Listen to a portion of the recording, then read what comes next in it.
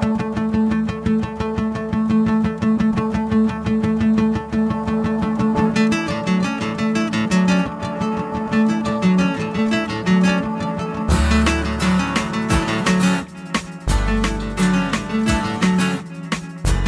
again to a brand new year and a brand new series of TOSP, the official Sciblogs podcast. I'm Elf. I'm Amy. And we're your hosts once again for an entire year. And we have a wonderful selection of articles for you today. We're going to be discussing temporal cloaking. We're going to be discussing thorium for energy's silver bullet, zombie flies, and a bunch of other interesting stuff that's been going on over the Christmas New Year period. On top of that, we're going to be talking to one of our Scibloggers, David Winter, from the blog The Atavism, about him, his life in general, and a big congratulations to him for just handing in his thesis. Without further ado, Amy, I guess we might as well just jump into it. Yeah, thanks, Elf. So the first thing that I'm going to be chatting about today, because it made something of a splash this week, is this temporal cloaking experiment that's been successfully carried out. Now, some of our listeners may remember that in about November last year, there was a really interesting paper that came out written by some rather clever lads from the Imperial College of London, or rather from Imperial College London. And it was involving this new class of materials called metamaterials, and they're getting quite famous at the moment. People are working with them for invisibility cloak type stuff, so hiding stuff in space. And these guys had come up with a theoretical way, rather, or possibly hypothetical way, maybe more accurate, to do the same thing but with time, so to hide an event in time. And they explained basically how this would work. And it caused a lot of sort of people going, at the time. And the way you could think about it, or how you would do that is, so if you think about light rays traveling through space, and then you sort of imagine a line at some point along these lines of light rays perpendicular to them, and you kind of think about almost cutting them. And the leading part of the light you speed up, while the part behind the cut you slow down. And this opens up a sort of a corridor through which something could happen. A person could wander, or you could shoot a laser beam or anything. This is all a thought experiment. And then what you could do is you could close that gap up again, so that an observer standing in front before these rays, what they would then see, they would never see that gap that had been closed up. So this is exactly what the experimentalists now have done, which is really quite happy. What they did was they took things called split time lenses. They took two of them, and so you've got your light, and it hits the split time lens, and what they do is they speed or blue shift, what they call some of the light, which makes it move faster, and then they slow down or redshift some of the light to make it slow down, and then fired a laser beam. And what happens is, if you look at, on the other side of it, they've got another split time lens again, which speeds up the slow bits of the light and slows down the fast bits of the light, and you end up with something that did take place, but that you couldn't directly observe. And how they measured this, because of course you've got to measure it, was that the authors basically timed things so that this laser pulse should interact with the light beam at a certain time and place. And when the cloaking device was off, so these split time lenses weren't working, you could definitely see like a clear signal in the output, so that you could see that this laser beam had interacted. But once the cloaking device was on, the signal dropped to background levels, basically hiding the laser pulse that had happened. Which is just amazing. So this gap at the moment maxes out at about 50 picoseconds, which a picosecond is a trillionth of a second. They reckon they could get up to about 110 picoseconds, maybe a little bit higher if they start, playing with like 50 kilometers worth of optic cabling and whatnot. But that's sort of about where it is. Now, that's a very, very short period of time. To give people an idea, it takes about 330 picoseconds for a common 3 gig computer CPU to add 2 integers. So at this point in time, it's not terribly useful, but they are thinking that there may be ways in terms of routing information traffic and stuff in computer networks in the future where this might be useful. It's absolutely incredible that you can do that in time. I mean, in space, it's immediately understandable because it's like Harry Potter, right? It's like an invisibility cloak for different lengths of light. But to have something temporally isolated in space, it's like you're creating an event horizon almost within this pulse of laser light. That's just so weird. I'm really struggling to wrap my head around it. It's absolutely amazing that we can do it, though. I'm quite excited about this. Oh, absolutely. What we'll do, we'll link in the blog post that comes with this, which should be sciblogs.co.nz/task. We'll actually link to some of the diagrams as well, because they really help in understanding how it works. But basically, at the end of the day, you're forming this weird little pocket, which if you think of you're standing in front of the light, you don't see that pocket forming when it does. And so it's an invisible event. The way you could also think of it is that basically if it would be like someone perhaps had instantaneously moved across a room. If you were looking at them, you wouldn't see the period of time that they took coming across the room. They'd just be at one end and then at the other. So it's not teleportation because they're still traveling through the space, but it would certainly look like it's to an observer. So it's kind of perceptive teleportation. Something like that. Oh, even better. This is getting very kind of matrixy. Yeah. I love it.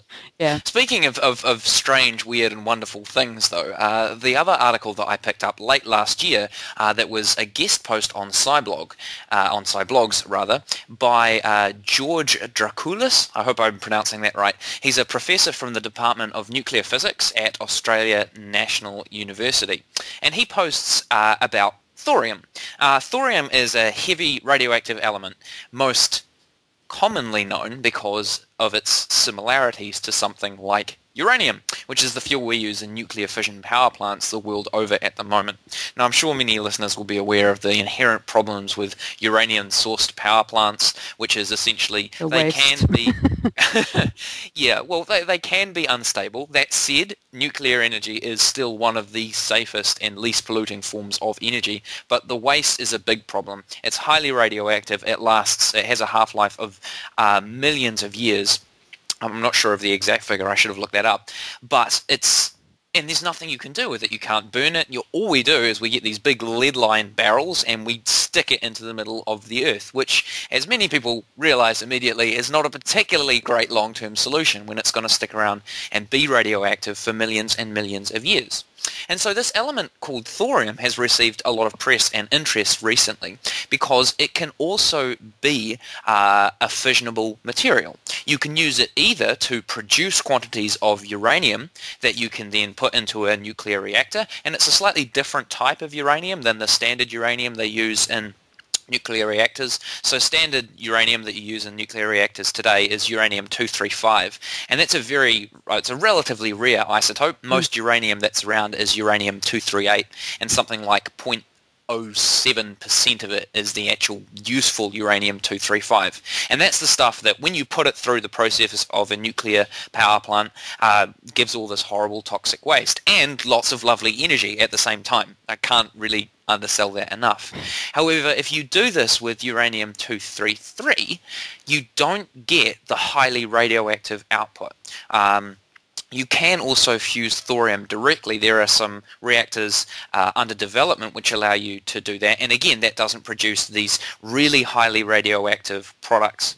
That said, it produces radioactive outputs, but they're highly radioactive for a very short period of time, on the order of years, which means that after several years, they would become almost completely inert, almost completely unradioactive. But for that period of time in between them, you have to have somewhere extremely good and kind of good at sealing in radiation to make it safe. So there's been lots of research going on onto these, and they've just come up with a model of a new kind of reactor which makes all of this inherently stable and safe. So most nuclear fission reactors at the moment, you stick your uranium-235 in the middle, you split it in half by firing neutrons at it, and then it explodes, and a small amount of the mass that's left is actually turned into energy, and that's where the energy from a nuclear fission reaction comes from. That energy is collected in water, in a huge water bath that the reactor is maintained in. That water is heated up by the energy of the reaction, and that that heat turns the water into steam, and this steam spins big turbines, exactly the same as in a hydroelectric power plant. It's just the energy source is slightly different. With these new reactors, though, they're not using water at all, and it's the water that starts to have these big problems, because if you get any leaching of the radioactivity from your reactor into the water is the steam, is ultimately released into the atmosphere. And usually in functional, safe fission plants, that's fine, because it's just steam. It's not radioactive. It's just like normal steam. But if there's any kind of leach, that radioactivity sticks around in the steam, and you can get big clouds of it that are floating all over the place and posing rather large health hazards. So they've designed this new plant to not use steam at all. It's called a molten salt reactor. And essentially what you do is you have this inner reaction of the fission of uranium or thorium. You have it heating up a salt.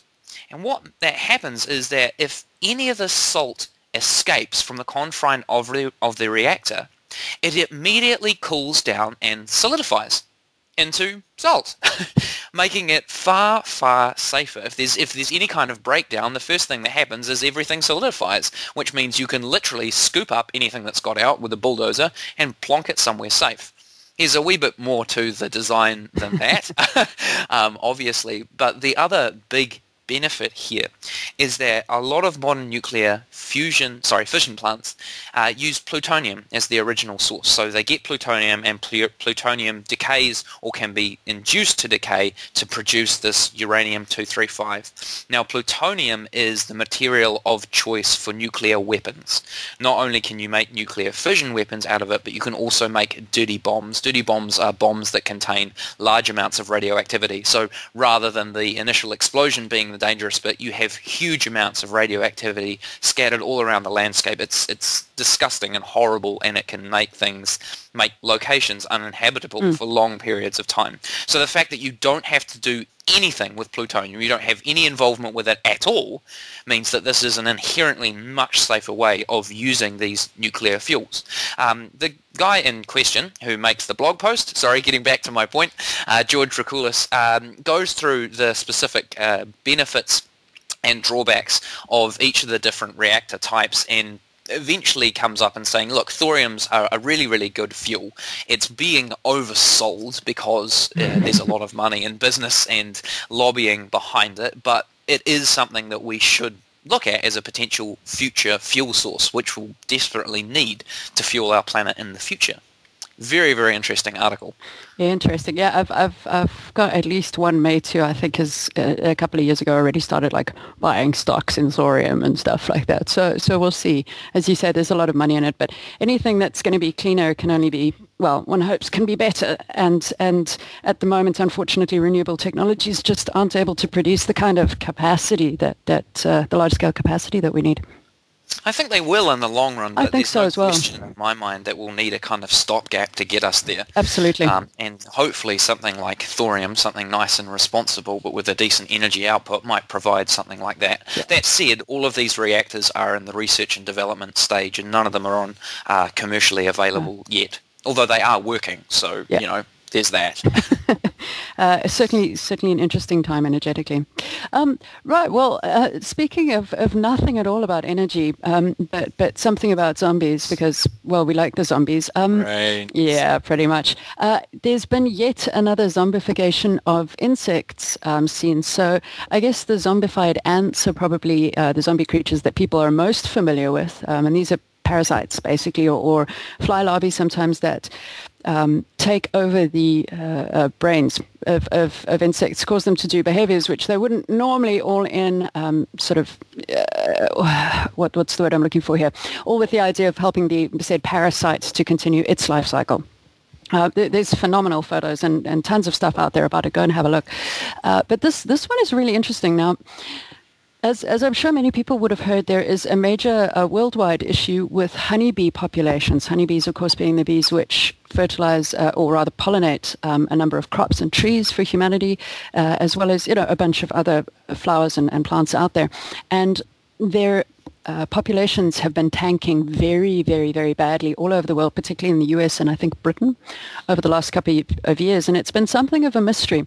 Now, recently, and again, I think in the last couple of years or so, the term CCD or colony collapse disorder has been coined to describe this issue of honeybee colonies just failing to thrive, shall we say. And with all the attendant worries about that, if we don't have honeybees, then we can't fertilize our crops. It's a bit of an issue, and neither can the rest of nature. And there are a couple of things already. There's a virus that deforms wings.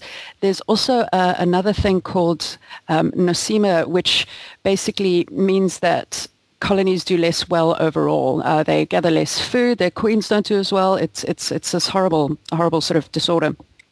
But there's a new thing. And it's about zombies. Now, this is completely new, but there is a species of fly called Apocephalus borealis, which has been discovered to be inserting its eggs into the bees and then using their bodies as homes for developing larvae. Now, what is so interesting is that honeybees are probably one of the more closely studied insects on Earth, and this has never been seen before. This fly does do the same thing to bumblebees and paper wasps, but first time this has been seen. So it's been discovered in colonies in Northern California. Apis mellifera, if anyone's interested, is the species name for the honeybees in question. And what happened was, and this is just a wonderful example of serendipity, I guess, in science, is John Hafenick, who's a biology professor at San Francisco State University, had collected some dead bees from the ground underneath lights around the university's biology building and chucked them in a vial on his desk and then forgot about them, and noticed sometime later when he looked at the vial that there were all these little fly pupae, so fly larvae type things surrounding the bees. Which is really, really interesting. The flies are a fraction, like a minute fraction of the size of the bees, so they wouldn't be obvious necessarily. And so they found that this is this fly that's also been parasitizing bumblebees and paper wasps. And they found evidence of the fly in 77% of the hives they sampled in the Bay Area of California, as well as in some other areas as well, and are now thinking that this might be certainly contributing to CCD. What happens apparently is that the fly lays eggs in a bee's abdomen, and then several days later, this parasitized bee sort of bumbles out of the hives, often at night, sort of heading off randomly into the middle of nowhere. Sometimes they fly towards lights, and they can't really control their own bodies very well, and then they die. And as many as 13 fly larvae crawl out from the bee's neck. There are pictures. They're pretty horrifying. So what they're doing at the moment, Hafenick and some of his grad students and things are just sort of trying to find out where this infection is taking place. It doesn't look like it's happening in the hives, they don't think. So they're thinking possibly it's happening while the bees are out foraging. But that's the next step, because it may help farmers, for example, both figure out sort of where in the hive they need to be isolating bees if it looks like they're infected, but also if they can figure out where the bees are picking up this infection, they can possibly isolate or do something about those areas. Very, very, very interesting stuff.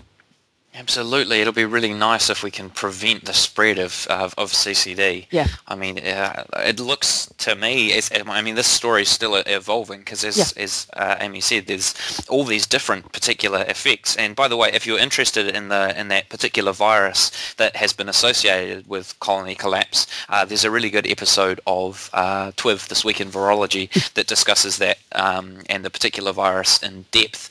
But they all have such strong associations with colony collapse. It's really hard to know if it's just one of these or if it's two or three or a kind of combination. I imagine it'll be a combination effect, and probably with certain things more primary in some areas or due to some characteristics of the bees than other, but something as catastrophic as colony collapse disorder, it doesn't make sense that it would just be one thing anyway. It's still poor old honeybees. Yeah, I know, really not cool here, but it's cool. I mean, the closer we get to understanding all of exactly what's going on, the more likely we are to be able to do something about it. As is what's already starting to happen in the States, for example, is that they're trucking commercial bees around in trucks and like mobile bee pollination camps, for want of a better word, which is also, there's also been some interesting research there and ongoing research about the kind of stresses that might be putting on the bees. It may not be helping them. It's one person compared it to, if you were fed only on Hershey bars, kept awake all night, moved around consistently and things, you'd probably feel a bit sick as well, wouldn't you? So a lot of research going into not only external influences, but possibly what we might be doing as well. Even possibly other pesticides that target the parasites that bees succumb to. Is that affecting the bees? What is going on? I guess it's one of these things. It's watch this space. Yeah, very much so.